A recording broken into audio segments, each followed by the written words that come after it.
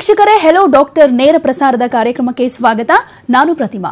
ವೀಕ್ಷಕರೇ, ಇವತ್ತಿನ ಕಾರ್ಯಕ್ರಮದಲ್ಲಿ ನಾವು ಈ ಜಾಯಿಂಟ್ ಪೇನ್ಸ್ ಬಗ್ಗೆ ಮಾತಾಡ್ತಾ ಇರ್ತೀವಿ. ತುಂಬಾ ಮಂದಿಗೆ ಜಾಯಿಂಟ್ ಪೇನ್ ಇರುತ್ತೆ, ಆದ್ರೆ ಯಾವ ರೀತಿಯಾಗಿ ಪರಿಹರಿಸಿಕೊಳ್ಳಬೇಕು, ಆ ಜಾಯಿಂಟ್ ಪೇನ್ ನ ದೂರ ಮಾಡೋದಕ್ಕೆ ಏನೇನ್ ಟ್ರೀಟ್ಮೆಂಟ್ ತಗೋಬೇಕು ಅನ್ನೋದ್ರ ಬಗ್ಗೆ ತುಂಬಾ ಮಂದಿಗೆ ಗೊಂದಲ ಇರುತ್ತೆ. ಇವತ್ತಿನ ನಮ್ಮ ಹೆಲೋ ಡಾಕ್ಟರ್ ಕಾರ್ಯಕ್ರಮದಲ್ಲಿ ಕೋಲ್ಡ್ ಲೇಸರ್ ಟ್ರೀಟ್ಮೆಂಟ್ ನಿಂದ ಯಾವ ರೀತಿಯಾಗಿ ಈ ಜಾಯಿಂಟ್ ಪೇನ್ ಅನ್ನ ದೂರ ಮಾಡಬಹುದು ಅನ್ನೋದ್ರ ಬಗ್ಗೆ ತಿಳಿಸ್ಕೊಡ್ತಾ ಇದೀವಿ. ಇಷ್ಟೆಲ್ಲ ವಿಚಾರಗಳನ್ನ ತಿಳಿಸ್ಕೊಡೋದಕ್ಕೆ ನಮ್ ಜೊತೆ ಇದ್ದಾರೆ ಸಂಜೀವಿನಿ ಕ್ಲಿನಿಕ್ ನ ಚೀಫ್ ಕೋಲ್ಡ್ ಲೇಸರ್ ಸ್ಪೆಷಲಿಸ್ಟ್ ಆಗಿರುವಂತಹ ಡಾಕ್ಟರ್ ಹರೀಶ್ ಕುಮಾರ್ ಅವರು. ಡಾಕ್ಟರ್, ಕಾರ್ಯಕ್ರಮಕ್ಕೆ ಸ್ವಾಗತ. ನಮಸ್ಕಾರ. ಇನ್ನೊಬ್ರು ನಮ್ ಜೊತೆ ಇದ್ದಾರೆ, ಚೀಫ್ ಕೋಲ್ಡ್ ಲೇಸರ್ ಸ್ಪೆಷಲಿಸ್ಟ್ ಆಗಿರುವಂತಹ ಡಾಕ್ಟರ್ ಸ್ವಾಗತ ಅವರು. ಸ್ವಾಗತ ಅವರೇ, ಕಾರ್ಯಕ್ರಮಕ್ಕೆ ಸ್ವಾಗತ. ನಮಸ್ಕಾರ. ಡಾಕ್ಟರ್ ಹರೀಶ್ ಅವರೇ, ಮೊದಲನೇದಾಗಿ ಕೇಳೋದಾದ್ರೆ, ತುಂಬಾ ಮಂದಿಗೆ ಈ ಕೋಲ್ಡ್ ಲೇಸರ್ ಟ್ರೀಟ್ಮೆಂಟ್ ಅಂದ್ರೆ ಯಾವ ರೀತಿಯಾಗಿರುತ್ತೆ ಅನ್ನೋದು ಗೊತ್ತಿರೋದಿಲ್ಲ. ಅದರಲ್ಲೂ ಈ ನೀ ಪೇನ್ ಆಗಿರ್ಬೋದು, ಬ್ಯಾಕ್ ಪೇನ್ ಆಗಿರ್ಬೋದು, ಈ ತರ ತುಂಬಾ ರೀತಿಯ ಜಾಯಿಂಟ್ ಪೇನ್ಗೆ ಈ ಒಂದು ಕೋಲ್ಡ್ ಲೇಸರ್ ಟ್ರೀಟ್ಮೆಂಟ್ ಎಷ್ಟು ಸೂಕ್ತ ಅಂತ ಅನ್ಸುತ್ತೆ? ಯಾಕಂದ್ರೆ ತುಂಬಾ ಮಂದಿಗೆ ಕೋಲ್ಡ್ ಲೇಸರ್ ಟ್ರೀಟ್ಮೆಂಟ್ ಅಂದ್ರೆ ಏನಿರುತ್ತಪ್ಪ ಅಂತ ಭಯ ಕೂಡ ಇರುತ್ತೆ. ಸೊ ಮೊದಲಿಗೆ ಅದ್ರ ಬಗ್ಗೆ ಎಕ್ಸ್ಪ್ಲೈನ್ ಮಾಡ್ತೀರಾ? ಇದರಲ್ಲಿ ಮುಖ್ಯವಾಗಿ ನಮ್ಮ ಒಂದು ಕೋಲ್ಡ್ ಲೇಸರ್ ಟ್ರೀಟ್ಮೆಂಟ್ ನ ನಾವು one of the best treatments in the world ಅಂತ ಹೇಳ್ತೀವಿ.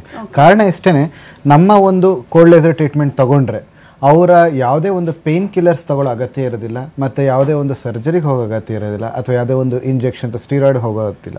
ಮೀನ್ಸ್ ಒಂದು ಪೇನ್ ಮ್ಯಾನೇಜ್ಮೆಂಟ್ನ ವಿತೌಟ್ ಎನಿ ಮೆಡಿಕೇಶನ್ಸ್ ಅಥವಾ without any surgeries with a natural healing ನಾವು ನಮ್ಮ ಲೇಸರ್ ತಂತ್ರಜ್ಞಾನದ ಮುಖಾಂತರ ಆ ಒಂದು ಆಗಿರತಕ್ಕಂಥ ಡ್ಯಾಮೇಜಸ್ನ ರೂಟಲ್ಲಿ, ಅಂದರೆ ಅಲ್ಲಿ ಎಲ್ಲಿ ತೊಂದರೆ ಆಗಿದೆ ಆ ಭಾಗದಲ್ಲೇ ಅದನ್ನು ಹೀಲ್ ಮಾಡಿ, ಆ ಭಾಗದಲ್ಲೇ ಅದು ಡ್ಯಾಮೇಜ್ ಆಗಿರೋದನ್ನ ರಿಪೇರ್ ಮಾಡಿ, ಆ ಭಾಗಕ್ಕೆ ಬೇಕಾಗಿರ್ತಕ್ಕಂಥ ರಕ್ತ ಸಂಚಲನ ವೃದ್ಧಿ ಮಾಡಿ, ಅಲ್ಲಿ ಆಗಿರೋ ಡ್ಯಾಮೇಜಸ್ನ ರಿಪೇರ್ ಮಾಡೋದ್ರಿಂದ ಶಾಶ್ವತವಾದ ಒಂದು ಲಾಂಗ್ ಲಾಸ್ಟಿಂಗ್ ರಿಲೀಫ್ನ ನಾವು ಕೊಡ್ತಾ ಹೋಗ್ತೀವಿ.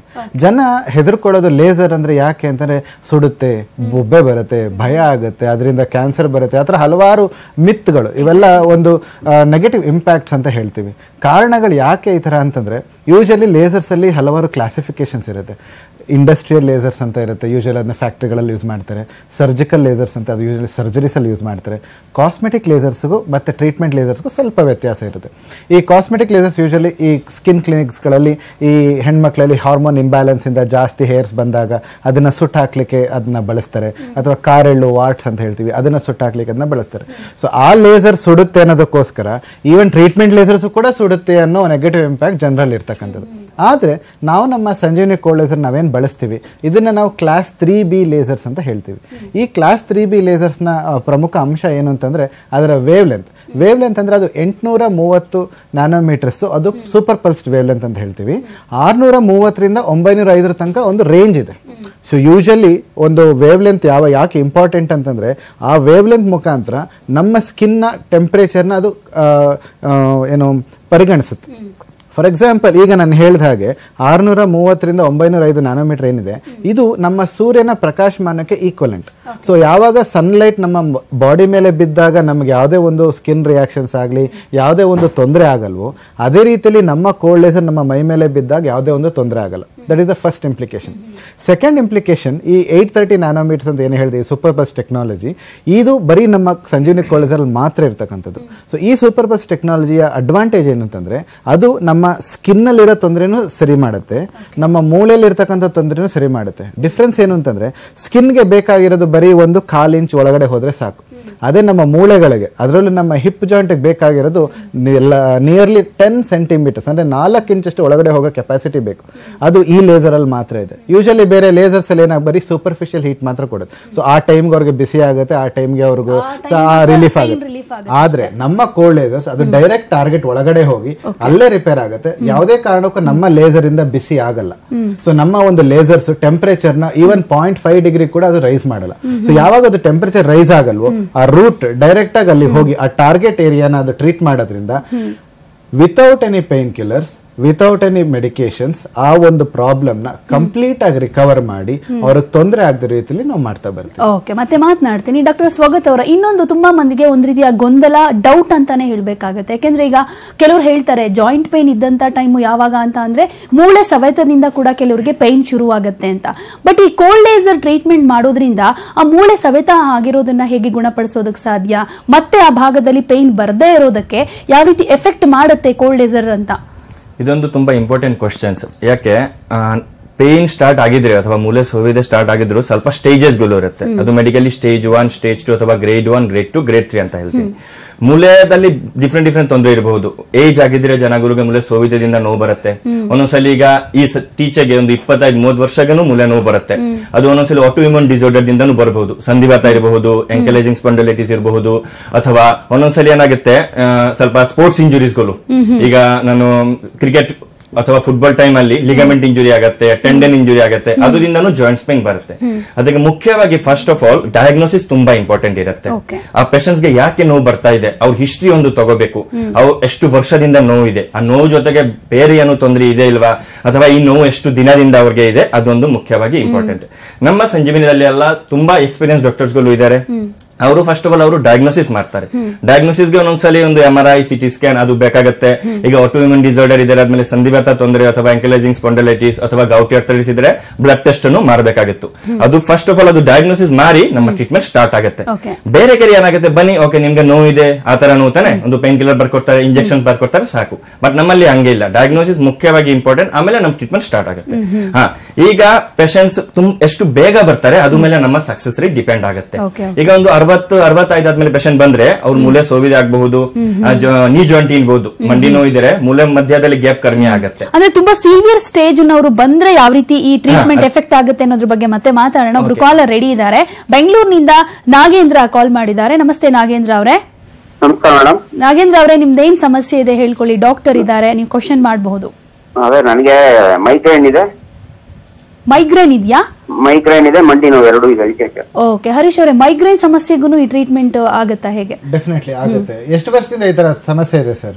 ಸರ್ ನನಗೆ ಒಂದು 8 ವರ್ಷದಿಂದ ಇದೆ ಇದು ಮೈಗ್ರೇನ್ ಇದೆ. ಅದೇ ವ್ಯಾಸಕ್ರೇನ್ ತಗೊಂಡ್ರೆ ನಿಂತೋಗುತ್ತೆ. ಓಕೆ. ಇಲ್ಲ ಅಂದ್ರೆ ಯಾರು ಏನ್ ಮಾತಾಡಿದ್ರು ಹೊರಗೋಣ ಸ್ವಲ್ಪ ಬರ್ತಾನೆ. Okay fine. ಈ ಮಂಡಿ ನೋವು ಎಷ್ಟು ವರ್ಷದಿಂದ ಇದೆ ಸರ್? ಮಂಡಿ ನೋವು ಈಗ 3 ವರ್ಷದಿಂದ ಇದೆ ಮಂಡಿ ನೋವು. Fine sir. ತಮ್ಮ ಕೆಲಸ ಏನು, ತಮ್ಮ ವಯಸ್ಸೆಷ್ಟು? ನಂದು 42 ವರ್ಷ. ಓಕೆ. ಏನ್ ಕೆಲಸ ಮಾಡ್ತೀರಿ? ನಾನು ಹೋಟೆಲ್ ಮ್ಯಾನೇಜ್ಮೆಂಟ್ ಮಾಡ್ತಾ ನಿಂತೇ ಇರ್ತೀನಲ್ಲ.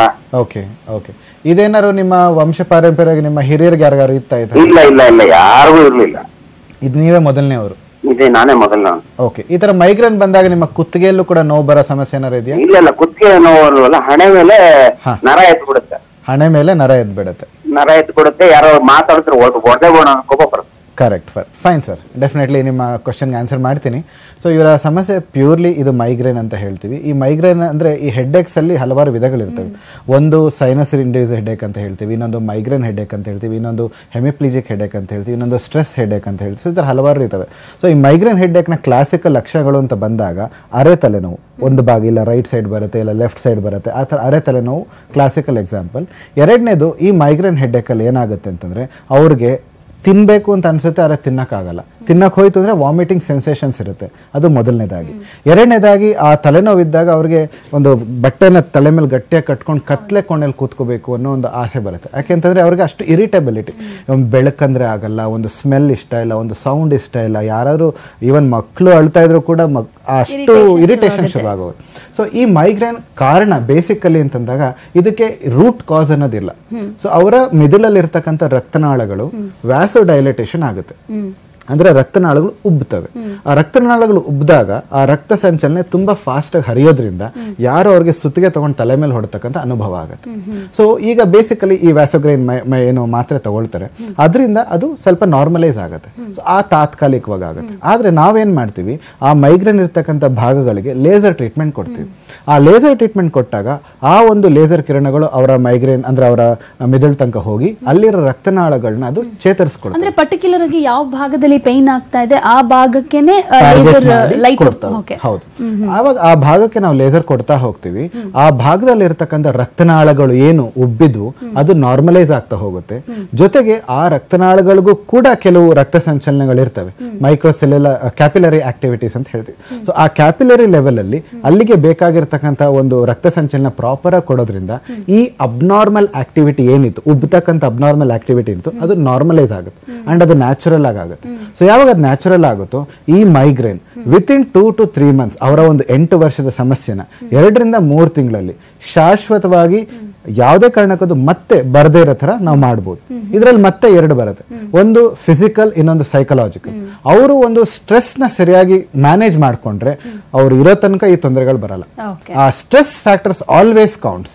ಯಾವಾಗ ಅವ್ರು ಸ್ಟ್ರೆಸ್ ಫ್ಯಾಕ್ಟರ್ ನ ಜಾಸ್ತಿ ಮಾಡ್ಕೊಳ್ತಾರೆ, ಡೆಫಿನೆಟ್ಲಿ. ಸೊ ಫಿಸಿಕಲ್ ಆಗಿರ್ತಕ್ಕಂಥ ತೊಂದರೆನ ನಾವು ಕಂಪ್ಲೀಟ್ ಆಗಿ ರೆಡಿ ಮಾಡ್ತೀವಿ. ಮೆದುಳನ್ನ ಅಥವಾ ಅವರ ಮನಃಶಕ್ತಿನ ನಾವು ಕಂಟ್ರೋಲ್ ಮಾಡ್ಲಿಕ್ಕೆ ಆಗಲ್ಲ, ಅದು ಅವ್ರು ಮಾತ್ರ ಕಂಟ್ರೋಲ್ ಮಾಡ್ಲಿಕ್ಕೆ ಸಾಧ್ಯ. ಸೊ ಅದನ್ನ ಅವ್ರು ಮಾಡ್ಕೊಂಡ್ರೆ ಈ ಮೈಗ್ರೇನ್ಗೆ ಮತ್ತೆ ಮಂಡಿ ನೋವಿಗೆ ಶಾಶ್ವತ ಪರಿಹಾರ ಕೊಡಬಹುದು. ಓಕೆ, ಇನ್ನೊಬ್ರು ಕಾಲರ್ ಇದ್ದಾರೆ. ಥ್ಯಾಂಕ್ ಯು ನಾಗೇಂದ್ರ ಅವರೇ ಕಾಲ್ ಮಾಡಿದ್ದಕ್ಕೆ. ಈಗ ಭರತ್ ಕಾಲ್ ಮಾಡಿದ್ದಾರೆ. ನಮಸ್ತೆ ಭರತ್ ಅವರೇ. ಮೇಡಮ್ ನಮಸ್ತೆ. ನಮಸ್ತೆ, ಎಲ್ಲಿಂದ ಕಾಲ್ ಮಾಡ್ತಿದ್ದೀರಾ? ಮೇಡಮ್ ಮೈಸೂರಿಂದ. ಓಕೆ, ಹೇಳಿ ಭರತ್ ಅವರೇ, ನಿಮ್ಮ ಸಮಸ್ಯೆ ಏನಿದೆ? ಡಾಕ್ಟರ್ ಇದ್ದಾರೆ. ಮೇಡಮ್ ಈಗ ಒಂದು 5 years ಬ್ಯಾಕ್ ಸ್ಪೋರ್ಟ್ಸ್ ಆಡ್ಬೇಕಾದ್ರೆ ಲಿಗಮೆಂಟ್ ತುಂಬಾ ಪೇನ್ ಆಗಿತ್ತು. ಅದು ಬಿದ್ಬಿಟ್ಟು ನೋವಾಗಿತ್ತು, ಬಟ್ ಅದು ಕರೆಕ್ಟ್ ಆಗಿ ಟ್ರೀಟ್ಮೆಂಟ್ ತಗೊಳ್ಳಿಲ್ಲ. ಓಕೆ, ಅಂದ್ರೆ ಅಲ್ಲಿ ಇಲ್ಲಿ ಟ್ರೀಟ್ಮೆಂಟ್ ತಗೊಂಡು ಇದು ಮಾಡಿಸ್ತೀವಿ, ಬಟ್ ಇವಾಗ ತುಂಬಾ ಪೇನ್ ಸ್ಟಾರ್ಟ್ ಆಗಿದೆ. ಓಕೆ, ಈಗ 6 months ಬ್ಯಾಕ್ ಆಯುರ್ವೇದಿಕ್ ಅಲ್ಲಿ ಟ್ರೀಟ್ಮೆಂಟ್ ತಗೊಳ್ತಾ ಇದ್ದ, ಬಟ್ ಅದು ಅಷ್ಟು ಸಕ್ಸಸ್ ಕಾಣ್ತಿಲ್ಲ. Okay, okay. ನನ್ನ ಫ್ರೆಂಡ್ ಸಜೆಷನ್ ಮಾಡಿದ್ರು ಶಿವಮೊಗ್ಗದಲ್ಲಿ ಲೇಸರ್ ಟ್ರೀಟ್ಮೆಂಟ್ ಇದೆ ಅಂತ, ಬಟ್ ಈಗ ನೋಡ್ತಾ ಇದ್ನ ಅದಕ್ಕೆ ಫೋನ್ ಮಾಡಿದೆ. ಓಕೆ, ಈಗ ಲೇಸರ್ ಟ್ರೀಟ್ಮೆಂಟ್ ಬಗ್ಗೆನೇ ಮಾತಾಡ್ತಾ ಇದೀವಿ. ಸಂಜೀವಿನಿ ಕ್ಲಿನಿಕ್ ನ ಡಾಕ್ಟರ್ ಕೂಡ ಇದ್ದಾರೆ, ಮಾತಾಡಿ ಅವ್ರ ಜೊತೆ. ಸರ್, ಯಾವ ಭಾಗದ ಮಂಡಿಯಲ್ಲಿ ತೊಂದರೆ ಆಗ್ತಾ ಇದೆ ಸರ್? ಸರ್, ರೈಟ್ ಲೆಗ್ ಅಲ್ಲಿ ತುಂಬಾ ಪೇನ್ ಇತ್ತು, ಅದು ಲೆಫ್ಟ್ ಲೆಗ್ಗೂ ಶಿಫ್ಟ್ ಆಗಿದೆಯಾ, ತುಂಬಾ ಪೇನ್ ಬರ್ತಿದೆ. 2 ಕಾಲು ತುಂಬಾ ಪೇನ್ ಬರ್ತಾ ಇರ್ತದೆ ಅವಾಗ. ಓಕೆ, ಇದಕ್ಕೇನಾದ್ರು MRI ಮಾಡಿಸಿದ್ರ ಸರ್? ಹೌದು ಸರ್, ಮಾಡ್ತಿದ್ದೀವಿ. ಯಾವ ಗ್ರೇಡ್ ಆಫ್ ಇಂಜುರಿ ಅಂತ ಹೇಳ್ತಾ ಇದೆ ಅದು? ಸರ್, ಅವರು ಒಬ್ಬ ಆಯುರ್ವೇದಿಕ್ ಟ್ರೀಟ್ಮೆಂಟ್ ಹತ್ರ ತಗೊಂಡೋಗಿ ಕೊಟ್ಟಿದ್ವಿ, ಅವರು ಡಯಾಗ್ನೋಸಿಸ್ ರಾಂಗ್ ಅಂತ ಹೇಳ್ತಾ ಇದಾರೆ. ಓಕೆ, ಇನ್ನೊಬ್ರು ಹಾಸನಲ್ಲಿ ತೋರಿಸಿದ್ವಿ, ಅವರು ಸ್ವಲ್ಪ ಆಪರೇಷನ್ ಮಾಡಬೇಕು ಅಂತ ಹೇಳ್ತಾ ಇದಾರೆ. Okay, okay, okay. MRI report ಅಲ್ಲಿ ಇಂತ ಗ್ರೇಡ್ ಅನ್ನೋದು ನಿಮಗೆ ಗೊತ್ತಾಗ್ಲಿಲ್ಲ? ಹೌದು, ತೊಂದರೆ ಇಲ್ಲ ಸರ್. ಈಗ ಯಾವುದೇ ರೀತಿಯ ಒಂದು ಲಿಗಮೆಂಟ್ ಇಂಜುರಿ ಆಗಿರಲಿ, ಟೆಂಡನ್ ಇಂಜುರಿ ಆಗಿರಲಿ, ನಮ್ಮ ಲೇಸರ್ ತಂತ್ರಜ್ಞಾನದ ಮುಖಾಂತರ ನಿಮಗೆ ಟ್ರೀಟ್ಮೆಂಟ್ ಕೊಟ್ಟು ಇದನ್ನ ಕಂಪ್ಲೀಟ್ ಆಗಿ ರಿಕವರ್ ಮಾಡಬಹುದು. ಗ್ರೇಡ್ 1 ಮತ್ತೆ ಗ್ರೇಡ್ 2 ಇದ್ರೆ 100% ಗ್ಯಾರಂಟಿ ಇದು ವಾಪಸ್ ಬರೋದೇ ಇಲ್ಲ, ಆ ಥರ ಹೀಲ್ ಮಾಡ್ತೀವಿ. ಆದರೆ ಗ್ರೇಡ್ 2, ಗ್ರೇಡ್ 3 ಇಂಜುರಿ ಇದ್ರೆ, ಅಂದ್ರೆ ಕಂಪ್ಲೀಟ್ ಡ್ಯಾಮೇಜ್ ಆಗಿದ್ರೆ ಅದಕ್ಕೆ ಸರ್ಜರಿ ಅಗತ್ಯ ಇರುತ್ತೆ. ಸೊ ಅದನ್ನ ನಾವು ನೀವು ನಮ್ಮಲ್ಲಿ ಬಂದಾಗ ಒಂದು ಕೂಲಂಕುಷವಾಗಿ ಅದನ್ನ ನಾವು ಪರಿಗಣಿಸಿ ಅದನ್ನ ಪರೀಕ್ಷೆ ಮಾಡಿ ನಂತರ ನಾವು ಅದಕ್ಕೆ ಪ್ರಾಪರ್ ಟ್ರೀಟ್ಮೆಂಟ್ ಕೊಡ್ಬೋದು. ಹೇಳಿದ ಹಾಗೆ ನಾವು ಉತ್ತರ ಕರ್ನಾಟಕ ಕಡೆ 3 ಕಡೆ ಕ್ಯಾಂಪ್ಸ್ ಮಾಡ್ತಿರ್ತೀವಿ. ಸೊ ನಿನ್ನೆಯಿಂದ ಅಂದ್ರೆ 24ರಿಂದ 28 ತನಕ, 24 ಏಪ್ರಿಲ್ 28 ಏಪ್ರಿಲ್ ತನಕ ನಾವು ಸದ್ಯಕ್ಕೆ ಈಗ ಗುಲ್ಬರ್ಗದಲ್ಲಿದ್ದೀವಿ. ನಮ್ಮ ತಂಡ ಅಲ್ಲಿದೆ. ಗುಲ್ಬರ್ಗದಲ್ಲಿ ಏಷ್ಯನ್ ಬಿಸ್ನೆಸ್ ಸೆಂಟರ್ ಅಂತ ಏಷ್ಯನ್ ಮಾಲ್ ಪಕ್ಕ ಇದೆ. ಸೊ ಅಲ್ಲಿ ಡಾಕ್ಟರ್ ಶರಣಬಸಪ್ಪ ಅಂತ ಅವರು ಖುದ್ದಾಗಿದ್ದಾರೆ. ಸೊ ಅಲ್ಲಿ ನೀವು ತೋರಿಸ್ಕೊಳ್ಬಹುದು, ಗುಲ್ಬರ್ಗ ಸುತ್ತಮುತ್ತ ಜನ. ಅದಾದ್ಮೇಲಿಂದ ಮತ್ತೆ ನಾವು ಶಿವಮೊಗ್ಗಗೆ ಬರ್ತಾ ಇದೀವಿ. ಶಿವಮೊಗ್ಗದಲ್ಲಿ 28ರಿಂದ 2ನೇ ತಾರೀಕು ತನಕ, ಏಪ್ರಿಲ್ 28ರಿಂದ ಮೇ 2ನೇ ತಾರೀಕು ತನಕ 5 ದಿನ ಮಟ್ಟಿಗೆ ನಮ್ಮ ತಂಡ ಶಿವಮೊಗ್ಗಗೆ ಬರುತ್ತೆ. ಶಿವಮೊಗ್ಗದಲ್ಲಿ ದುರ್ಗಿಗುಡಿ ಏರಿಯಾದಲ್ಲಿ ಜುವೆಲ್ ರಾಕ್ ಅಂತ ಹೋಟೆಲ್ ಇದೆ, ಅದ್ರ ಎಕ್ಸಾಕ್ಟ್ ಆಪೋಸಿಟ್ ನಮ್ಮ ಸಂಸ್ಥೆ ಬರುತ್ತೆ. ಅಲ್ಲಿ ಡಾಕ್ಟರ್ ಸ್ವಾಗತ್ ಅವರು ಖುದ್ದಾಗಿರ್ತಾರೆ, ಮತ್ತೆ ಡಾಕ್ಟರ್ ಉಷಾ ಅಂತ ಇರ್ತಾರೆ. ಸೊ ನೀವು ಅವರ ತೋರಿಸ್ಕೊಂಡು ನಿಮ್ಮ ರಿಪೋರ್ಟ್ಸ್ ಎಲ್ಲ ತಂದು ಅವ್ರ ಹತ್ರ ತೋರಿಸ್ಕೊಳ್ಬಹುದು. ಅದಾದ ನಂತರ 4ನೇ ತಾರೀಕಿಂದ 8ನೇ ತಾರೀಕು ತನಕ ನಾವು ಹುಬ್ಳಿಗೆ ಬರ್ತಾ ಇದೀವಿ. ಹುಬ್ಳಿಯಲ್ಲಿ ವಿದ್ಯಾನಗರದಲ್ಲಿ ಶುಶ್ತ ಮಲ್ಟಿ ಸ್ಪೆಷಾಲಿಟಿ ಹಾಸ್ಪಿಟಲ್ ಅಂತ, ಸೊ ಅಲ್ಲಿಗೆ ಬನ್ನಿ. ಅಲ್ಲಿ ಡಾಕ್ಟರ್ MM ಹಿರೇಮಠ್ ಅಂತ ನಮ್ಮ ಮೆಡಿಕಲ್ ಡೈರೆಕ್ಟರ್ ಇರ್ತಾರೆ. ಸೊ ಅವರು ಕೂಡ ನಿಮ್ಮ ಹುಬ್ಳಿ ಸುತ್ತಮುತ್ತ ಅದನ್ನ ಪ್ರಯತ್ನ ಪಡ್ಕೊಳ್ಬಹುದು. ಜೊತೆಗೆ ಬ್ಯಾಂಗ್ಳೂರಲ್ಲಿ ನಮ್ದು 3 ಬ್ರಾಂಚಸ್ ಇದೆ, ಮಲ್ಲೇಶ್ವರಂ, ಜಯನಗರ ಮತ್ತೆ ಹೆಣ್ಣೂರು ಜಂಕ್ಷನ್. ಸೊ ನಿಮ್ಗೆಲ್ಲ ಅನುಕೂಲ ಆಗುತ್ತೆ, ನೀವು ಬಂದು ತೋರಿಸ್ಕೊಳ್ಳಿ sir. Thank you. Okay, thank you Bharat ಅವರೇ ಕಾಲ್ ಮಾಡಿದ್ದಕ್ಕೆ. ವೀಕ್ಷಕರೇ, ನೀವು ಕೂಡ ಕರೆ ಮಾಡಿ ಡಾಕ್ಟರ್ ಜೊತೆ ಮಾತನಾಡಬಹುದು, ನಿಮ್ಮ ಸಮಸ್ಯೆ ಏನು ಅಂತ ಹೇಳ್ಕೊಳ್ಬಹುದು. ಅದರ ಜೊತೆಗೆ ಈ ಕೋಲ್ಡ್ ಲೇಸರ್ ಟ್ರೀಟ್ಮೆಂಟ್ ನ ಎಫೆಕ್ಟ್ ಹಾಗೇನೆ ಪ್ರೊಸೀಜರ್ ಬಗ್ಗೆ ಮತ್ತಷ್ಟು ಮಾತಾಡ್ತೀವಿ. ಡಾಕ್ಟರ್ ಸ್ವಾಗತ್ ಅವರೇ, ನಾವಾಗ್ಲೇ ಮಾತಾಡ್ತಾ ಇದ್ವಿ ಯಾವ ರೀತಿಯಾದಂತ ಎಫೆಕ್ಟ್ ಆಗುತ್ತೆ ಪೇಷಂಟ್ಗೆ ಲೇಸರ್ ಟ್ರೀಟ್ಮೆಂಟ್ ಅಂತ. ಈಗ ತುಂಬಾ ಮಂದಿ ತುಂಬಾ ವರ್ಷಗಳಾದ್ಮೇಲೆ ಬರ್ತಾರೆ, ತುಂಬಾ ದಿನಗಳಿಂದ ಅವರಿಗೆ ಮಂಡಿ ನೋವಾಗಿರ್ಬೋದು, ಬೆನ್ನು ನೋವು, ಕತ್ತು ನೋವಾಗಿರುತ್ತೆ, ನೆಗ್ಲೆಕ್ಟ್ ಮಾಡ್ಕೊಂಡು ಅದೊಂದು ರೀತಿ ಸಿವಿಯರ್ ಸ್ಟೇಜ್ಗೆ ಹೋಗಿರ್ತಾರೆ. ಸೊ ಅಂಥವ್ರು ಲೇಸರ್ ಟ್ರೀಟ್ಮೆಂಟ್ ತಗೊಳಕ್ ಬಂದಾಗ ಯಾವ ರೀತಿ ಎಫೆಕ್ಟ್ ಆಗುತ್ತೆ, ಎಷ್ಟು ದಿನ ಬೇಕಾಗುತ್ತೆ ಕ್ಯೂರ್ ಆಗೋದಕ್ಕೆ? ಡಿಪೆಂಡ್ ಆಗುತ್ತೆ ಅವ್ರ ಸಿವಿಯಾರಿಟಿ ಮೇಲೆ. ಈಗ ನೀವು ಹೇಳಿದೀರಾ, ಫಸ್ಟ್ ಆಫ್ ಆಲ್ ಏನೋ ನೋವು ಬಂದ್ರೆ ನಮ್ದು ಒಂದು ಮೆಂಟಿಲಿಟಿ ಇರುತ್ತೆ, ಫಸ್ಟ್ ನಮ್ದು ಪೇನ್ ಕಿಲ್ಲರ್ ಬೇಕು. ಅವ್ರ ಪೇನ್ ಕಿಲ್ಲರ್ ತಗೊಂಡ್ರು ಸ್ವಲ್ಪ ದಿನ ಆರಾಮಾಗ್ತಾರೆ, ತಿರ್ಗಾ ಬರುತ್ತೆ, ರಿಲ್ಯಾಪ್ಸ್ ಚಾನ್ಸಸ್ ಇರುತ್ತೆ. ನೆಕ್ಸ್ಟ್ ಆಯುರ್ವೇದಿ, ಹೋಮಿಯೋಪತಿ, ಆಮೇಲೆ ರೇಖಿ, ಬೇರೆ ಬೇರೆ ಎಲ್ಲ ಕಡೆ ಹೋಗ್ತಾರೆ, ಲಾಸ್ಟ್ ಅಲ್ಲಿ ನಮ್ಮಲ್ಲಿ ಬರ್ತಾರೆ. ಆ ತರ ಕೇಸಸ್ ಲಾಸ್ಟ್ ಸುಮಾರು ಒಂದು 6 ವರ್ಷದಿಂದ ನಾನು ಅಲ್ಲಿ ಕೆಲಸ ಮಾಡ್ತಾ ಇದ್ದೀನಿ, ನಾನು ನೋಡ್ತಾ ಇದ್ದೀನಿ. ಫಸ್ಟ್ ಅಲ್ಲಿ ತುಂಬಾ ಕಡಿಮೆ ಜನ ಬರ್ತಾರೆ. ಸೊ ಆ ತರ ಪೇಷಂಟ್ ನನಗೊಂದು ಅಭ್ಯಾಸ ಆಗಿದೆ. ಸಿವಿಯಾರಿಟಿ ಕೇಸಸ್ ನಮ್ದು first of all physical examination ಅಲ್ಲಿ ಗೊತ್ತಾಗುತ್ತೆ. ಒಂದು ಎಕ್ಸ್ರೇ ನಲ್ಲಿ ಅಥವಾ ನಾನು ಯಾವಾಗಲೂ ಅವ್ರಿಗೆ ಫಿಸಿಕಲಿ ಎಕ್ಸಾಮಿನ್ ಮಾಡಿದ್ದೀನಿ, ಅವ್ರ ರೇಂಜ್ ನೋಡಿ, ಊತ ನೋಡಿ ಅಥವಾ ನೋವು ಸಿವಿಯಾರಿಟಿ ನೋಡಿ ನಾನು ಡಿಸೈಡ್ ಮಾಡ್ತೀನಿ. ಅದು ಮೇಲೆ ಅವರು ನಂಬರ್ ಆಫ್ ಸೆಷನ್ಸ್ ಅಥವಾ ಎಷ್ಟು ದಿನ ಟ್ರೀಟ್ಮೆಂಟ್ ತಗೋಬೇಕು, ಹೆಂಗೆ ಟ್ರೀಟ್ಮೆಂಟ್ ತಗೋಬೇಕು, ಆ ಪ್ರೋಟೋಕಾಲ್ ನಾನು ಡಿಸೈಡ್ ಮಾಡ್ತೀನಿ. S, grade 1 grade 2 doctor already ಹೇಳಿದ್ರು, ಆ ತರ ನಾನು ಅದು ಡಿವೈಡ್ ಮಾಡ್ತೀನಿ. ಗ್ರೇಡ್ 1 ಗ್ರೇಡ್ 2 ಇದ್ರೆ ಅದ್ಮೇಲೆ ಖಂಡಿತ ಅವ್ರಿಗೆ ಗುಣ ಆಗುತ್ತೆ. ಗ್ರೇಡ್ 3 ದಲ್ಲಿನೂ ಸುಮಾರು ಸಕ್ಸಸ್ ಕೇಸ್ ನಾನು ನೋಡಿದೀನಿ, ಬಟ್ ಅದು ಅವ್ರು ಹೆಂಗೆ ಮೇಂಟೈನ್ ಮಾಡ್ತಾರೆ, ಹೆಂಗೆ ನಮ್ಮ ಅಂದ್ರೆ ತುಂಬಾ ಏಜ್ ಆದವ್ರಿಗೂ ಮಾಮೂಲಿ ಏಜ್ ನಾರ್ಮಲ್ ಏಜ್ ಅಲ್ಲಿ ಇರೋರ್ಗು ಕೂಡ ಒಂದೇ ರೀತಿಯಾದಂತ ಎಫೆಕ್ಟ್ ಅಥವಾ ತುಂಬಾ ಟೈಮ್ ತಗೊಳುತ್ತಾ ಏಜ್ ಆದವ್ರಿಗೆ? ಏಜ್ ಒಂದು ಫ್ಯಾಕ್ಟರ್. ಏಜ್ ಆಗಿದ್ರೆ ಅವ್ರ ಬಾಡಿ, ಯಾಕೆ ಇದು ಎಲ್ಲ ನ್ಯಾಚುರಲ್, ನಾನು ಆಚೆದಿಂದ ಅವ್ರಿಗೆ ಪೇನ್ ಕಿಲ್ಲರ್ ಇಂಜೆಕ್ಷನ್ ಸ್ಟೆರಾಯ್ಡ್ ಕೊಡ್ತಾ ಇಲ್ಲ, ಅವ್ರ ಬಾಡಿ ಹೆಂಗೆ ರೆಸ್ಪಾನ್ಸ್ ಮಾಡ್ತಾರೆ ಅದು ಮೇಲೆ. ಈಗ ಏಜ್ ಆಗಿದ್ರೆ ಜನಗಳಿಗೆ ಸ್ವಲ್ಪ ಜಾಸ್ತಿ ಟೈಮ್ ತಗೋಬೇಕು. ಜೊತೆಗೆ ಅವ್ರ ಏಜ್ ಜೊತೆಗೆ ಶುಗರ್ ಇದಾರೆ, BP ಇದಾರೆ ಅಥವಾ ಥೈರಾಯ್ಡ್ ಪ್ರಾಬ್ಲಮ್ ಇದಾರೆ, ಟ್ರೀಟ್ಮೆಂಟ್ ಕೊಡೋಕ್ ಆಗತ್ತೆ. ಬಟ್ ಅವ್ರ ಬಾಡಿ ಇಮ್ಯುನಿಟಿ ಅಷ್ಟು ಇಲ್ಲದಿಂದ ಅವ್ರಿಗೆ ಸ್ವಲ್ಪ ಟೈಮ್ ಜಾಸ್ತಿ ಬೇಕು. ಈಗ ಒಂದು 25 ವರ್ಷಕ್ಕೆ 30 ವರ್ಷಕ್ಕೆ ಅಥವಾ 40 ವರ್ಷ ಒಳಗಡೆ ಬಂದ್ರೆ ದೇ ವಿಲ್ ಫೀಲ್ ಬೆಟರ್, ಅವ್ರ ಬಾಡಿ ಬೇಗ ರಿಕವರಿ ಆಗುತ್ತೆ. ಇನ್ನೊಬ್ರು ಕಾಲರ್ ಇದ್ದಾರೆ, ಮಾತಾಡೋಣ. ಬೀದರ್ ನಿಂದ ಮೋಹನ್ ದಾಸ್ ಕಾಲ್ ಮಾಡಿದ್ದಾರೆ. ನಮಸ್ತೆ ಮೋಹನ್ ದಾಸ್ ಅವರೇ. ನಮಸ್ಕಾರ. ನಮಸ್ತೆ, ನಿಮ್ ಸಮಸ್ಯೆ ಏನಿದೆ ಹೇಳ್ಕೊಳ್ಳಿ ಮೋಹನ್ ದಾಸ್ ಅವರೇ. ಹಲೋ, ಹೇಳಿ. ನಮಸ್ಕಾರ ಸರ್, ಹೇಳಿ. ನಮಸ್ಕಾರ ಹೇಳಿ ಮೋಹನ್ ದಾಸ್ ಅವರೇ. ಸರ್, ಈ ಲೈವ್ ನಡೆದಿದೆಯಲ್ಲ ಪ್ರೋಗ್ರಾಮ್ ಇದು. ಓಕೆ. ನನ್ಗೆ ಸಿಯಾಟಿಕಾ ಪ್ರಾಬ್ಲಮ್ ಇದೆ.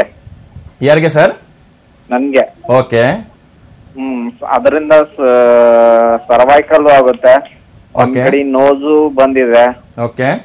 ರೈಟ್ ಸೈಡ್ ಇಂದ ಏರು ಬಂದಿದೆ ನೋಸ್. ಓಕೆ. ನಿಮ್ ವಯಸ್ಸು ಎಷ್ಟು ಸರ್? ನಂದು 33. ನೀವು ಏನ್ ಕೆಲಸ ಮಾಡ್ತೀರಾ? ನಾನು construction field contractor. Okay okay. ನಿಮ್ಗೆ ಹೆಂಗೆ ಗೊತ್ತಾಯ್ತು ಅದು ಸಿಯಾಟಿಕಾ ಅಂತ? ಸಿಯಾಟಿಕಾ ಅಂತ ಅದು ಒಂದ್ಸರಿ ಎಕ್ಸ್ರೇ ಮಾಡ್ಕೊಂಡು ಡಾಕ್ಟರ್ ಹತ್ರ ಹೋಗಿದೆ. ಓಕೆ. ಅವ್ರು ಹೇಳಿದ್ರು. ಬಟ್ ಸಿಯಾಟಿಕಾ ಸಿಂಪ್ಟಮ್ಸ್ ಏನೇನ್ ಇರ್ತಾವ ಅಂತ ಸ್ವಲ್ಪ ನಾಲೆಜ್ ಅಲ್ಲಿ ಇದೆ ನನಗೂ. Okay okay okay. ಅದರಿಂದ ನಾನು ಅದಕ್ಕೆ ಕನ್ಫರ್ಮ್ ಮಾಡಿದೀನಿ. ಅದೆಂದು ಸೊಂಟದಿಂದ ಸ್ಟಾರ್ಟ್ ಆಗ್ತಂದ್ರೆ ಕಾಲು ಹೆಬ್ಬೆರಳು ಅಂತೂ ನೋವುತ್ತೆ. ಕರೆಕ್ಟ್. ಮಂಡಿಯಲ್ಲಿ ನೋವುತ್ತೆ. Okay okay okay. ನಂತರ ನೀವು ಕರೆಕ್ಟ್ ಹೇಳಿದ್ದೀರಾ. ನೀವು ಆತ ಅಷ್ಟು ನಿಮ್ಗೆ ನಾಲೆಜ್ ಇದೆ, ನನಗೆ ಖುಷಿ ಆಯ್ತು. ಅಟ್ಲೀಸ್ಟ್ ನಿಮ್ಮ ಏನ್ ತೊಂದರೆ ಆಗಿದೆ ಡಾಕ್ಟರ್ ಏನ್ ಹೇಳಿದಿರಾ ಅದು ಹೋಗಿ ನೀವು ನೋಡಿದ್ದೀರಾ, ದಟ್ ಇಸ್ ವೆರಿ ಗುಡ್. ಆ ತರ ಮೆಡಿಕಲ್ ನಾಲೆಜ್ ಇದ್ದಾರೆ, ನಮ್ಗೇನು ನಿಮ್ಗೆ ಹೆಲ್ಪ್ ಮಾಡಕ್ ತುಂಬಾ ಈಸಿ ಆಗುತ್ತೆ. ಫಸ್ಟ್ ಆಫ್ ಆಲ್ ಸಿಯಾಟಿಕಾ ಒಂದು ಕಂಡೀಷನ್, ಅದು ಯಾಕೆ ಬಂದಿದೆ ನಮ್ಗೆ ಗೊತ್ತಾಗಬೇಕು. ಅದು ಲಂಬರ್ ಸ್ಪಾಂಡಲೈಟಿಸ್ ದಿಂದ ಬರುತ್ತೆ. ಸಿಯಾಟಿಕಾ ಮಾತ್ರ ಇರಲ್ಲ, ಸಿಯಾಟಿಕಾ ಫಸ್ಟ್ ಸ್ಟಾರ್ಟಿಂಗ್ ಆಗುತ್ತೆ ಸೊಂಟದಿಂದ. ಫಸ್ಟ್ ಆಫ್ ಆಲ್ ಸೊಂಟದಲ್ಲಿ ಅಥವಾ ಕುತ್ತಿಗೆದಲ್ಲಿ ಈ ತರ ಸ್ಪಾಂಡಲೈಟಿಸ್ ಆಗುತ್ತೆ. ಕುತ್ತಿಗೆ ಸ್ಪಾಂಡಲೈಟಿಸ್ಗೆ ಸರ್ವೈಕಲ್ ಸ್ಪಾಂಡಲೈಟಿಸ್, ಆಮೇಲೆ ಒಂದೊಂದ್ಸಲಿ ಬೆನ್ನದಲ್ಲಿನೂ ಆಗುತ್ತೆ, ಅದಕ್ಕೆ ಡೊರ್ಸಲ್ ಆರ್ಥರೈಟಿಸ್, ಪ್ಲಸ್ ಸೊಂಟದಲ್ಲಿ ಆಗಿದ್ರೆ ಅದಕ್ಕೆ ಲಂಬರ್ ಸ್ಪಾಂಡಲೈಟಿಸ್ ಹೇಳ್ತೀನಿ.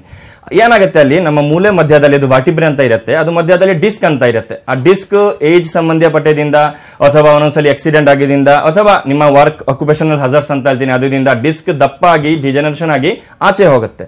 ಆಚೆ ಹೋದ ತಕ್ಷಣ ಅದು ನರ ರೂಟ್ಗೆ ಅಥವಾ ನರ್ವ್ ರೂಟ್ಗೆ ಕಂಪ್ರೆಸ್ ಮಾಡ್ತಾರೆ. ಪ್ರೆಸ್ ಮಾಡಿದ ತಕ್ಷಣ ಆ ತರ ನೋವು ಬರುತ್ತೆ. ಈಗ ಕುತ್ತಿಗೆದಲ್ಲಿ ಆಗಿದ್ರೆ ಭುಜ ನೋವು, ಕಾಯಿ ಹುರಿ ಅಥವಾ ಕೈಯಲ್ಲಿ ಗ್ರಿಪ್ ಸಿಗಲ್ಲ, ಶಕ್ತಿ ಇಲ್ಲ, ಆ ತರ ತೊಂದರೆಗಳು ಆಗುತ್ತೆ. ಆಮೇಲೆ ನೀವು ಹೆಂಗೆ ಆಗಿದ್ದೀರಾ, ಈಗ ನಿಮ್ಗೆ ಪಾದದಲ್ಲಿ ಜುಮ್ ಇದೆ, ಹೆಬ್ಬೆಟ್ ತನಕ ಜುಮ್ ಬರುತ್ತೆ, ಅದು ಸಿಯಾಟಿಕಾ ಸಿಂಪ್ಟಮ್ಸ್. ಯಾಕೆ ನಿಮ್ಗೆ ಸೊಂಟದಲ್ಲಿ ಆ ತರ ತೊಂದರೆ ಆಗಿದೆ. ದಯವಿಟ್ಟು ವರಿ ಮಾಡಬೇಡಿ ಸರ್. ನಮ್ಮಲ್ಲಿ ಕುತ್ತಿಗೆನೂ ಇರಬಹುದು ಅಥವಾ ನಿಮ್ಮ ಬೆನ್ನದಲ್ಲಿ ಇರಬಹುದು ಅಥವಾ ಸೊಂಟ, ಆಮೇಲೆ ಸೊಂಟ ಜೊತೆಗೆ ನಿಮ್ಗೆ ಈಗ ಕಾಲ್ ಹುರಿ ಅಥವಾ ಜುಮ್ ಇದೆ ತಾನೆ, ಅದಕ್ಕೇನು ಟ್ರೀಟ್ಮೆಂಟ್ ಇದೆ. ನಮ್ಮಲ್ಲಿ ಈಗ ನಿಮ್ಗೆ ಸೊಂಟ ಭಾಗಕ್ಕೆ ಕೊಡ್ತೀನಿ. ನಿಮ್ಮ ಮೇನ್ ತೊಂದರೆ ಕಾಲ್ಗೆ ಆಗಿದೆ ಕರೆಕ್ಟ್, ಬಟ್ ಯಾಕೆ ತೊಂದರೆ ಆಗಿದೆ ಸೊಂಟದಿಂದ. ಅದಕ್ಕೆ ಸೊಂಟ ಭಾಗದಲ್ಲಿ ಲೇಸರ್ ಕೊಟ್ರೆ ಆ ಡಿಸ್ಕ್ ಏನು ದಪ್ಪಾಗಿದೆ ಅಥವಾ ಆ ಡಿಸ್ಕ್ ಹೆಂಗೆ ಆಚೆ ಹೋಗಿ ನರಗೆ ಪ್ರೆಸ್ ಮಾಡ್ತಾ ಇದ್ದಾರೆ, ಅದು ಆಟೋಮೆಟಿಕಲಿ ಸಣ್ಣಾಗಿ ಅವ್ರ ಮಾಮೂಲಿ ಜಾಗದಲ್ಲಿ ಬರುತ್ತೆ. ಮಾಮೂಲಿ ಜಾಗದಲ್ಲಿ ಬಂದ್ರೆ ಆ ನರ ಪ್ರೆಸ್ ಆಗಲ್ಲ. ನರ ಪ್ರೆಸ್ ಆಗಿಲ್ಲ ಆಮೇಲೆ ನಿಮ್ಮ ಸಿಯಾಟಿಕಾ ಹೇಳ್ತಾ ಇದ್ದೀರಾ ತಾನೆ, ನಿಮ್ಗೆ ಕಾಲಲ್ಲಿ ಜುಮ್ ಅದು ಕಡಿಮೆ ಆಗುತ್ತೆ. ಜೊತೆಗೆ ಸೊಂಟದಲ್ಲಿ ಏನ್ ನೋವಿದೆ ಅಥವಾ ನಿಮ್ಗೆ ಕುತ್ತಿಗೆದಲ್ಲಿ ಏನ್ ಸ್ಟಾರ್ಟಿಂಗ್ ಆಗಿದೆ ಸ್ಪಾಂಡಲೈಟಿಸ್, ಆ ಜಾಗದಲ್ಲಿ ಲೇಸರ್ ಕೊಟ್ರೆ ಅದನ್ನು ಕಡಿಮೆ ಆಗುತ್ತೆ. ಈಗ ನೀವು ಬೀದರ್ದಿಂದ ಫೋನ್ ಮಾಡ್ತಾ ಇದ್ದೀರಾ, ಆದ್ಮೇಲೆ ಮೇ ಬಿ ಹುಬ್ಳಿ ಅಥವಾ ಶಿವಮೊಗ್ಗ ಅಥವಾ ಗುಲ್ಬರ್ಗ, ನಿಮ್ಗೆ ಆ 3 ಜಾಗದಲ್ಲಿ ಏನೊಂದು ಹತ್ರ ಆಗಬೇಕು. ಹುಬ್ಳಿದಲ್ಲಿ 4ನೇ ತಾರೀಕಿಂದ 8ನೇ ತಾರೀಕು ತನಕ ಕ್ಯಾಂಪ್ ಇರುತ್ತೆ. ಶಿವಮೊಗ್ಗದಲ್ಲಿ 28ದಿಂದ 2ನೇ ತಾರೀಕು ತನಕ ಇರುತ್ತೆ, ಅಲ್ಲಿ ನಾನು ಖುದ್ದಾಗ ಇರ್ತೀನಿ. ಜೊತೆಗೆ ಗುಲ್ಬರ್ಗದಲ್ಲಿ ನಿನ್ನೆದಿಂದ ಸ್ಟಾರ್ಟ್ ಆಗಿದೆ, 28 ತನಕ ಇರುತ್ತೆ. ಅಕಸ್ಮಾತ್ ಅಲ್ಲಿ ನಿಮ್ಗೆ ಇನ್ಕಾನ್ಫಿಡೆಂಟ್ ಇದೆ ಆದ್ಮೇಲೆ ಬೆಂಗಳೂರು, ನೀವು ಆಲ್ವೇಸ್ ಮೋಸ್ಟ್ ವೆಲ್ಕಮ್. 365 ನಮ್ಮ ಸೆಂಟರ್ ಓಪನ್ ಇರುತ್ತೆ. ಬೆಂಗಳೂರಲ್ಲಿ ಮೇನ್ ಕಾರ್ಪೊರೇಟ್ ಆಫೀಸ್ ಮಲ್ಲೇಶ್ವರಂ ಅಲ್ಲಿ ಇರುತ್ತೆ. ಮಲ್ಲೇಶ್ವರಂ ಸಂಪಿಗೆ ರೋಡ್ 15 ಕ್ರಾಸ್ ಅಲ್ಲಿ ಸಾಯಿಬಾಬಾ ದೇವಸ್ಥಾನ ಇದೆ. ಸ್ವಲ್ಪ ಮುಂದೆ ಬಂದ್ರೆ ಲೆಫ್ಟ್ ಸೈಡ್ ಅಲ್ಲಿ ನಿಮ್ಗೆ ಕರೂರ್ ವೈಶ್ಯ ಬ್ಯಾಂಕ್ ಸಿಗುತ್ತೆ. ಆಪೋಸಿಟ್ ಸೈಡ್ ಅಲ್ಲಿ ಸುನಿಲ್ ಸ್ಪೆಷನ್ ಅಂತ ಬೆಟ್ಟ ಅಂಗಡಿ ಇದೆ, ಅದು 3ನೇ ಫ್ಲೋರ್ ಅಲ್ಲಿ ನಾನು ಖುದ್ದಾಗ ಇರ್ತೀನಿ. ಜೊತೆಗೆ ಡಾಕ್ಟರ್ ಪ್ರಕಾಶ್ ಭಾಯ್ ಆಮೇಲೆ ಡಾಕ್ಟರ್ ಶರತ್ ಇರ್ತಾರೆ. ಜಯನಗರ ಅಲ್ಲಿ ನಮ್ಮ ಬ್ರಾಂಚ್ ಇದೆ, ಅಲ್ಲಿ ಡಾಕ್ಟರ್ ಹರೀಶ್ ಇರ್ತಾರೆ. Jayanagar 3rd block Bipin tower ಅಲ್ಲಿ ಇದೆ, ಅಪೋಸಿಟ್ ಸಪ್ನಾ ಬುಕ್ ಸ್ಟಾಲ್ ಅಲ್ಲಿ ನಮ್ಮ ಸೆಂಟರ್ ಇದೆ. Plus ಕಮನಲ್ಲಿದಲ್ಲಿನೂ Indo Asian academy opposite side ಅಲ್ಲಿ ನಮ್ಮ ಸೆಂಟರ್ ಇದೆ. ನಿಮ್ಗೆ ಎಲ್ಲಿ ಹತ್ರ ಆಗುತ್ತೆ, ಎಲ್ಲಿ ನಿಮ್ಗೆ ಅನುಕೂಲ ಆಗುತ್ತೆ ಒಂದ್ಸಲ ಬನ್ನಿ, ಕರೆಕ್ಟ್ ಅಲ್ಲಿ ಡಯಾಗ್ನೋಸ್ ಮಾಡಿ ಯಾಕೆ ಈ ನೋವುಗಳು ಆಗ್ತಾ ಇದೆ ಅಂತ ಯೋಚನೆ ಮಾಡಿ ನಿಮ್ಗೆ ಕರೆಕ್ಟ್ ಲೇಸರ್ ಕೊಟ್ರೆ ಡೆಫಿನೆಟ್ಲಿ ಗುಣ ಆಗುತ್ತೆ. Okay, thank you Mohan Das ಅವರೇ ಕಾಲ್ ಮಾಡಿದಕ್ಕೆ. ಇನ್ನೊಬ್ರು ಕಾಲರ್ ಇದ್ದಾರೆ ಕಲಬುರಗಿಯಿಂದ, ಮಂಜುಳಾ ಅಂತ. ನಮಸ್ತೆ ಮಂಜುಳಾ ಅವರೇ. ನಮಸ್ಕಾರ ಮೇಡಮ್. ಮಂಜುಳಾ ಅವರೇ, ನಿಮ್ ಸಮಸ್ಯೆ ಏನಿದೆ ಹೇಳ್ಕೊಳ್ಳಿ. ಸರಿ ಮೇಡಮ್, ಡಾಕ್ಟರ್ ಹತ್ರ ಮಾತಾಡಿ. ನಮಸ್ತೆ, ಹೇಳಿ ಮಂಜುಳಾ. ನಮಸ್ಕಾರ ಸರ್. ಹೇಳಿ. ನಮಸ್ಕಾರ ಸರ್. ನಮಸ್ತೆ ಹೇಳಿಮ್ಮ. ನಮಸ್ತೆ ಹೇಳಿ. ಸರ್ ಧೂಮಪಾನ ಬಿಡಿಸೋದಂತ ಸ್ಕ್ರೀನ್ ಮೇಲೆ ಹಾಕ್ತಾ ಇದ್ದೀರಾ? ಹೌದ್ರಿ. ಸೊ ಯಾವ ರೀತಿ ಬಿಡಿಸ್ತಾರ ಸರ್? ಯಾರಿಗೆ ಸಮಸ್ಯೆ, ಎಲ್ಲಿ ತೊಂದರೆ ಆಗ್ತಾ ಇದೆ? ನಮ್ಮ ರಿಲೇಶನ್ ದಲ್ಲಿ ಒಬ್ರು ಇದ್ದಾರೆ ಸರ್, ಅವರಿಗೆ ಬಿಡಿಸ್ಬೇಕಾಗಿತ್ತು. ಓಕೆ ಅಮ್ಮ, ಯಾವುದೇ ಕಾರಣಕ್ಕೂ ವರಿ ಮಾಡೋ ಅಗತ್ಯ ಇಲ್ಲ. ಇಲ್ಲಿ ತನಕ ಏನಾಗ್ತಾ ಇತ್ತು, ಒಂದು ಡಿ ಅಡಿಕ್ಷನ್ ಅಂತ ಬಂದ ತಕ್ಷಣ ಎಲ್ಲರೂ ಒಂದು ಡಿ ಅಡಿಕ್ಷನ್ ಸೆಂಟರ್ಗೆ ಹಾಕಬೇಕು. ಅವ್ರನ್ನ 3 ತಿಂಗಳು 6 ತಿಂಗಳು ಕೂಡ ಹಾಕಿದ್ರೇನೆ ಅವರು ಮದ್ಯಪಾನ ಆಗಲಿ ಧೂಮಪಾನ ಆಗಲಿ ಅಥವಾ ಗುಟ್ಕಾ ಸೇವನೆನ ಬಿಡೋದು ಅಂತ ಆಗ್ತಾ ಇತ್ತು. ಆದರೆ ಅದರಿಂದ ರಿಲ್ಯಾಪ್ಸ್ ತುಂಬಾನೇ ಬೇಗ ಆಗ್ತಾ ಇದೆ. ಅಂದರೆ ಎಷ್ಟೋ ಸಲ 3 ತಿಂಗಳು 6 ತಿಂಗಳು ಅವ್ರಿಗೆ ಅದನ್ನು ಗ್ಯಾಪ್ ಕೊಟ್ಟಾಗ ಅವ್ರಿಗಲ್ಲಿ ಅವೈಲಬಿಲಿಟಿ ಇಲ್ಲ ಅಂತ ಹೇಳಿ ಅವ್ರು ಆ ಟೈಮಿಗೆ ಬಿಡ್ತಾ ಇದ್ರು.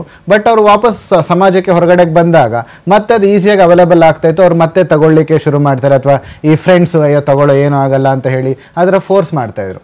ಬಟ್ ಯಾಕೆ ಆ ಥರ ಮತ್ತೆ ರಿಲ್ಯಾಪ್ಸ್ ಆಗುತ್ತೆ ಅಂದರೆ ಅವರ ಬಾಡಿಯಲ್ಲಿರ್ತಕ್ಕಂಥ ಟಾಕ್ಸಿನ್ಸ್ ಅದು ಹಾಗೆ ಇದ್ದದ್ರಿಂದ ಅವ್ರಿಗೆ ಅದರ ಒಂದು ಮತ್ತೆ ಕ್ರೇವಿಂಗ್ ಅಂತ ಹೇಳ್ತಾರೆ, ಅಂದರೆ ಮತ್ತೆ ತಗೊಳ್ಬೇಕು ಅಂತಕ್ಕಂಥ ಒಂದು ಇಚ್ಛೆ, ಆ ಇಚ್ಛೆ ವಾಪಸ್ ಬರ್ತಾ ಹೋಗುತ್ತೆ. ನಾವು ನಮ್ಮ ಲೇಸರ್ ಟ್ರೀಟ್ಮೆಂಟ್ನ ಅವರ ಕಿವಿಯಲ್ಲಿರ್ತಕ್ಕಂಥ ಪ್ರೆಷರ್ ಪಾಯಿಂಟ್ಸ್ ಕೊಡ್ತಾ ಹೋಗ್ತೀವಿ. ಯಾವಾಗ ಅವರ ಕಿವಿಯಲ್ಲಿರ್ತಕ್ಕಂಥ ಪ್ರೆಷರ್ ಪಾಯಿಂಟ್ಸ್ಗೆ ನಾವು ಟ್ರೀಟ್ಮೆಂಟ್ ಕೊಡ್ತಾ ಹೋಗ್ತೀವಿ, ಆ ಪ್ರೆಷರ್ ಪಾಯಿಂಟ್ಸ್ ನಮ್ಮ ದೇಹದಲ್ಲಿರ್ತಕ್ಕಂಥ ಟ್ರ್ಯಾಕ್ಸ್ ಜೊತೆ ಯಾವಾಗ ಇಂಟರ್ಲಿಂಕ್ ಆಗಿರುತ್ತೆ, ನಾವು ಟ್ರೀಟ್ಮೆಂಟ್ ಕೊಡ್ತಾ ಕೊಡ್ತಾ ನಮ್ಮ ದೇಹದಲ್ಲಿರ್ತಕ್ಕಂಥ ಲಂಗ್ಸ್ ಆಗಿರ್ಬೋದು, ಲಿವರ್ ಆಗಿರ್ಬೋದು, ಕಿಡ್ನಿ ಆಗಿರ್ಬೋದು, ಆ ಒಂದು ಬ್ರೈನಲ್ಲಿರ್ತಕ್ಕಂಥ ಎಲ್ಲ ಒಂದು ಟಾಕ್ಸಿನ್ಸು ನಮ್ಮ ಬಾಡಿಯಿಂದ ಹೊರಗಡೆ ಹೋಗ್ತಾ ಹೋಗುತ್ತೆ. ಮಲದ ಮುಖಾಂತರ, ಮೂತ್ರದ ಮುಖಾಂತರ ಮತ್ತು ಬೆವರಿನ ಮುಖಾಂತರ. ಯಾವಾಗ ಈ ಒಂದು ಟಾಕ್ಸಿನ್ಸ್ ಡಿಟಾಕ್ಸ್ ಆಗ್ತಾ ಹೋಗುತ್ತೆ, ನಮ್ಮ ಬಾಡಿಯಿಂದ ಹೊರಗಡೆ ಹೋಗ್ತಾ ಹೋಗುತ್ತೆ, ಅವರ ಒಂದು ಕ್ರೇವಿಂಗ್ಸ್ ಅಂದರೆ ತಗೊಳ್ಬೇಕು ಅನ್ನೋ ಇಚ್ಛೆ ಏನಿತ್ತು ಅದು ಶಾಶ್ವತವಾಗಿ ಕಂಪ್ಲೀಟ್ ಆಗಿ ಸ್ಟಾಪ್ ಆಗುತ್ತೆ. ಯಾವಾಗ ಅವ್ರಿಗೆ ಕ್ರೇವಿಂಗ್ಸ್ ಇರೋದಿಲ್ವೋ ಆಟೋಮ್ಯಾಟಿಕಲಿ ಅವ್ರಿಗೆ ತಗೊಳ್ಬೇಕು ಅನ್ನೋ ಇಚ್ಛೆ ಬರೋದಿಲ್ಲ. ಒಂದು. ಎರಡನೇದಾಗಿ ಅವ್ರಿಗೆ ಈಗ ತಗೊಂಡಾಗ ನನಗೆ ನೆಮ್ಮದಿ ಅಥವಾ ತಗೊಂಡಾಗ ನನಗೆ ಖುಷಿ ಅನ್ನೋ ಒಂದು ಪ್ಲೆಷರ್ ಅಂತ ಏನಿರ್ತಾ ಇತ್ತು, ಆ ಪ್ಲೆಷರ್ಗೆ ಅವರ ಬ್ರೈನಲ್ಲಿ ಇರ್ತಕ್ಕಂಥ ಒಂದು ನ್ಯೂರೋ ಟ್ರಾನ್ಸ್ಮಿಟರ್ಸ್ ತುಂಬಾನೇ ಮುಖ್ಯ ಆಗ್ತಾ ಇತ್ತು. ಆ ನ್ಯೂರೋ ಟ್ರಾನ್ಸ್ಮಿಟರ್ಸ್ ಅಂದರೆ ಎಂಡಾರ್ಫಿನ್, ಎನ್ಸೆಫಲಿನ್ ಮತ್ತು ಸೆರೋಟೋನಿನ್ ಅಂತ ಹೇಳ್ತೀವಿ. ಸೊ ನಾವು ನಮ್ಮ ಲೇಸರ್ ಟ್ರೀಟ್ಮೆಂಟ್ ಮುಖಾಂತರ ಯಾವಾಗ ಕಿವಿಯಲ್ಲಿರ್ತಾ ಪ್ರೆಷರ್ ಪಾಯಿಂಟ್ಸ್ ಕೊಡ್ತಾ ಹೋಗ್ತೀವಿ, ನ್ಯಾಚುರಲ್ ಆಗಿ ಈ ಒಂದು ನ್ಯೂರೋ ಟ್ರಾನ್ಸ್ಮಿಟರ್ ಸಿಕ್ರೆಟ್ ಆಗ್ತಾ ಹೋಗುತ್ತೆ. ಸೊ ಯಾವಾಗ ಅದು ಸಿಕ್ರೆಟ್ ಆಗ್ತಾ ಹೋಗುತ್ತೆ, ಅವ್ರಿಗೆ ಅದು ತಗೊಂಡ್ರೆ ಆಹ್ಲಾದ ಅಂತ ಏನು ಅನಿಸ್ತಾ ಇತ್ತು, ಅದು ತಗೊಳ್ದೇ ಇದ್ರೂ ಕೂಡ ಅವ್ರಿಗೆ ಆ ಆಹ್ಲಾದ ಬರ್ತಾ ಹೋಗುತ್ತೆ. ಸೊ ಯಾಕೆ ತಗೊಳ್ಬೇಕು ಅನ್ನೋ ಥರ. ಸೊ ನಾವು ಯಾವಾಗ ಪ್ರೆಷರ್ ಪಾಯಿಂಟ್ಸ್ ಕೊಡ್ತಾ ಹೋಗ್ತೀವಿ, ಬಾಡಿಯಿಂದ ಡಿಟಾಕ್ಸ್ ಆಗ್ತಾ ಹೋಗುತ್ತೆ, ನ್ಯೂರೋ ಟ್ರಾನ್ಸ್ಮಿಟರ್ಸ್ ಮತ್ತೆ ರೀಜನರೇಟ್ ಆಗ್ತಾ ಹೋಗುತ್ತೆ.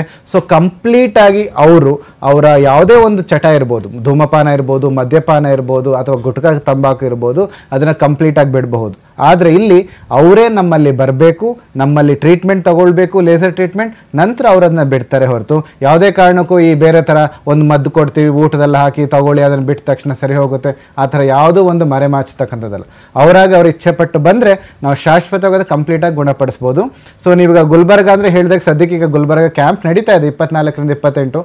ಸಾಧ್ಯ ಆದರೆ ಹೋಗಿ ಡಾಕ್ಟರ್ ಹತ್ರ ಮಾತಾಡಿ, ಅಥವಾ ನೀವು ಬ್ಯಾಂಗ್ಳೂರಿಗೆ ಅವ್ರನ್ನ ಕರ್ಕೊಂಬಂದ್ರೆ ನಾವು ಕಂಪ್ಲೀಟ್ ಡೀಟೇಲ್ಸ್ ಕೊಟ್ಟು ಅವ್ರಿಗೆ ಯಾವ ರೀತಿಯ ಚಿಕಿತ್ಸೆ ಅಂತೆಲ್ಲ ಹೇಳ್ತೀವಿ. ಸೊ ನೀವು ಅವ್ರನ್ನ ಒಂದು ಎನರ್ಜಿ ಕೊಟ್ಟು, ಅವರಿಗೆ ಒಂದು ಪಾಸಿಟಿವ್ ಇಮೇಜ್ ಕೊಟ್ಟು ಅವ್ರನ್ನ ಕರ್ಕೊಂಡು ಬನ್ನಿ. ನಮ್ಮ ಸಂಜೀವಿನಿ ಕೋಲೇಜರ್ ಮುಖಾಂತರ ಅದನ್ನ ಕಂಪ್ಲೀಟಾಗಿ ರಿಲೀವ್ ಮಾಡ್ಬೋದು. Thank you. ಓಕೆ, ಸ್ವಾಗತ ಅವರೇ, ಕೊನೆಯದಾಗಿ ಸಂಕ್ಷಿಪ್ತವಾಗಿ ಹೇಳೋದಾದ್ರೆ ಹೇರ್ ಫಾಲ್ಗೂ ಕೂಡ ಟ್ರೀಟ್ಮೆಂಟ್ ಕೊಡ್ತೀರಾ? ಈ ಲೇಸರ್ ಟ್ರೀಟ್ಮೆಂಟ್ ಅನ್ನೋದಾದ್ರೆ ಇದ್ಯಾವ ರೀತಿ ವರ್ಕ್ ಆಗುತ್ತೆ ಅಂತ? ಹೇರ್ ಫಾಲ್ ಇದರಾದ್ಮೇಲೆ ಅವ್ರು ನೋಡ್ಬೇಕು ಎಷ್ಟು ವರ್ಷದಿಂದ ಹೇರ್ ಫಾಲ್ ಇದೆ, ಎಷ್ಟು ಹೇರ್ ಫಾಲ್ ಆಗಿದೆ, ಪ್ಲಸ್ ಅವ್ರ ಹೆರಿಡಿಟರಿ ಪ್ರಾಬ್ಲಮ್ ಇದೆ ಇಲ್ವಾ, ಥೈರಾಯ್ಡ್ ಪ್ರಾಬ್ಲಮ್ ಇದೆ ಇಲ್ವಾ ಅಂತ. ಏಜ್ ಒಂದು ಮುಖ್ಯವಾಗ, ಯಾಕೆ 35-40 ತನಕ ಕೊರಗಾಗುತ್ತೆ. ಅದು ಆದ್ಮೇಲೆ ಬಾಡಿ ಅಷ್ಟು ಅಕ್ಸೆಪ್ಟೆನ್ಸ್ ಕೊರಲ್ಲ ಲೇಸರ್ಗೆ. ಅದೇ ಪ್ಲಸ್ ಇದು ಹೇರ್ ಫಾಲ್ ಗೆ ತುಂಬಾ ಕಂಟ್ರೋಲ್ ಮಾಡುತ್ತೆ. ಒಂದೇ ಸಲ ಹೇರ್ ಫಾಲ್ ಆಗಿದ್ರೆ, ಆ ಜಾಗ ಖಾಲಿ ಆಗಿದ್ರೆ ಓಕೆ, ಗೇನ್ ಸ್ವಲ್ಪ ಕಡಿಮೆ. ಬಟ್ ಮುಂಚೆ ಅದು 5 ವರ್ಷ ಆದ್ಮೇಲೆ 10 ವರ್ಷ ಆದ್ಮೇಲೆ ಹೇರ್ ಫಾಲ್ ಆಗ್ಬಾರ್ದು ಅಂತ ಸಿಚುವೇಶನ್, ಆ ಕಂಡೀಷನ್ ಗೆ ಹೋಗ್ಬಾರ್ದು ಅಂತ ಅದ ಲೇಸರ್ ಟ್ರೀಟ್ಮೆಂಟ್ ತಗೋಬಹುದು. ಡೆಫಿನೆಟ್ಲಿ ಅದು ತಗೋಬಹುದು. Okay okay, thank you so much. ಇಬ್ರು ಕೂಡ ಈ ಕೋಲ್ಡ್ ಲೇಸರ್ ಟ್ರೀಟ್ಮೆಂಟ್ ಬಗ್ಗೆ, ಅದು ಕೂಡ ಯಾವ ರೀತಿಯಾದ ಎಫೆಕ್ಟ್ ಮಾಡುತ್ತೆ ನೋವು ನಿವಾರಕವಾಗಿ ಅನ್ನೋದ್ರ ಬಗ್ಗೆ ತಿಳಿಸ್ಕೊಟ್ಟಿದ್ರ. ಇಬ್ರಿಗೂ ಥ್ಯಾಂಕ್ ಯು. ನಮಸ್ಕಾರ. ನಮಸ್ಕಾರ. ಓಕೆ ವೀಕ್ಷಕರೇ, ನಿಮಗೂ ಕೂಡ ಇದೇ ರೀತಿಯಲ್ಲಿ ಕೆಲವೊಂದು ಜಾಯಿಂಟ್ ಪೇನ್ ಅಂತ ಏನಾದರೂ ಇದ್ರೆ, ಶಾಶ್ವತ ಪರಿಹಾರ ಬೇಕು ಅಂತ ಇದ್ರೆ, ನೀವು ಕೂಡ ಸಂಜೀವಿನಿ ಕ್ಲಿನಿಕ್ಗೆ ಹೋಗಿ ಲೇಸರ್ ಟ್ರೀಟ್ಮೆಂಟ್ ಅನ್ನ ಪಡ್ಕೊಳ್ಬಹುದು ಅಂತ ಹೇಳ್ತಾ ಕಾರ್ಯಕ್ರಮವನ್ನು ಮುಗಿಸ್ತಾ ಇದ್ದೀವಿ. ನೋಡ್ತಾ ಇರಿ News18 ಕನ್ನಡ. ಜಾಲ ನಮ್ಮದು, ಬಲ ನಿಮ್ಮದು.